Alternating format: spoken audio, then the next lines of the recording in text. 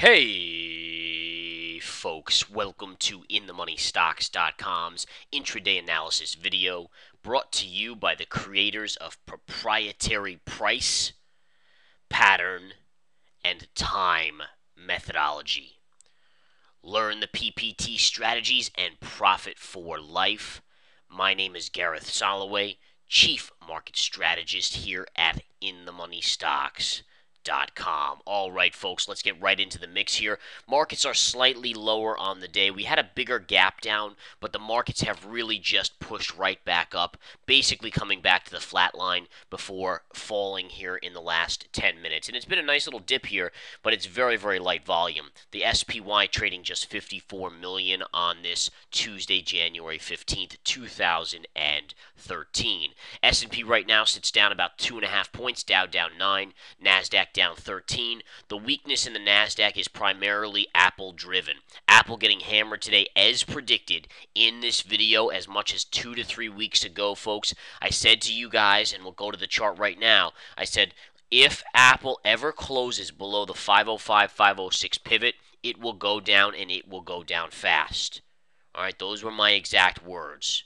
And the reason I knew that, if you go to the daily chart of Apple here, you take this pivot low. Please notice it pierced this level but never closed below until yesterday. Here it hit, pierced. Here it hit and pierced. Each time it would bounce off. This is telling you that line is the line in the sand on Apple. No sooner did it close below yesterday, Apple collapsing today down $15 more. All right, this is now heading to the 470 to 475 level. It actually got as low as 483.80, so really not that far away from 475 as your next pivot point. But that is the spot, the line in the sand at this point. And again, I've been dead on Apple ever since the all-time highs at 700.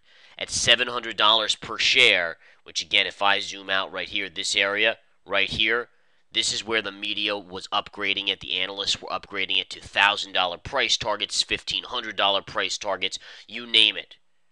Again, I hope they're all shamed sitting in the corner, because all that did was get the little average investor to buy at the highs, and that's always what the average investor does, unfortunately.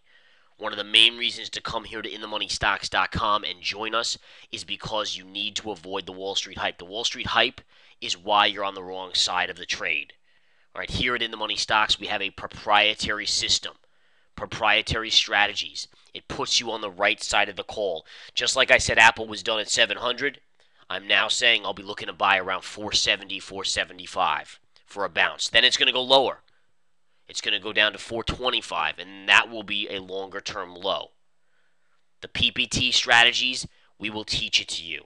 We will give you trade alerts, swing trade calls, everything you need to make money, and you'll learn the system to be able to do it for yourself. It's a sweet gig, sweet deal, guys, sweet gig. All right, bottom line is, Apple breaking down here beautifully today. That's why the NASDAQ is under pressure. You have other stocks that are actually doing well. The financials are doing pretty well today. If we look at the XLF, XLF's up a penny when the market's down slightly, and specifically JP Morgan Chase up 24 cents today. That's not a big move on JPM, but the fact is, with the S&P, Dow, and NASDAQ all down, to see JPM up, Goldman Sachs up, Bank of America doing pretty well as well, all of those are pointing towards the financial strength, which again can be a leading indicator. You know, one thing I said to my members, and I'll say this to you briefly here, is that what I expect is the market to be choppy, but trend higher on light volume. So far, that happened last week. I was correct there. We made tons of profits in the market. 29% winner, 16.5% winner, 11.3% winner in swing trading, and all in 1 week. You know, again, as I said yesterday in the video, if you had just invested $5,000, or I should say $10,000 in each one, you would have made over $5,000 for the week with just a $10,000 investment in each one. Mapped out, that's over $250,000 a year if you did that every single week. Not bad. Not bad on $30,000 investment in total, $10,000 in each play. All right, but the key is, again, I don't have a magic ball. I have a methodology, a proprietary strategy that works, and it just tells me which side to get on. That's all. And I don't force anything in the market. The market will tell me based on the PPT methodology, the strategy, do I get in, do I get out, do I stay neutral and not do anything at all? And that's all I look for.